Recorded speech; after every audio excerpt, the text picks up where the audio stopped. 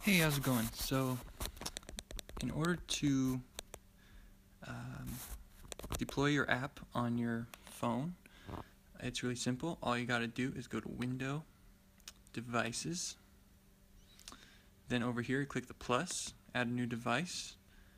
You're going to have to plug in your phone to your computer and then get the device hooked up. I already did that here for my iPhone. Then close that out. Then here next to play, choose your device, hit play, and then it's going to install your app on your phone. There's going to be a few security things you have to go through, like here it says unlock whatever.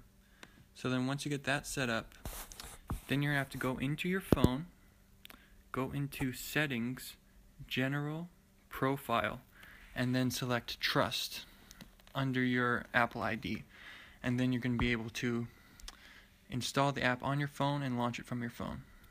Cool, hope that helped. See you later.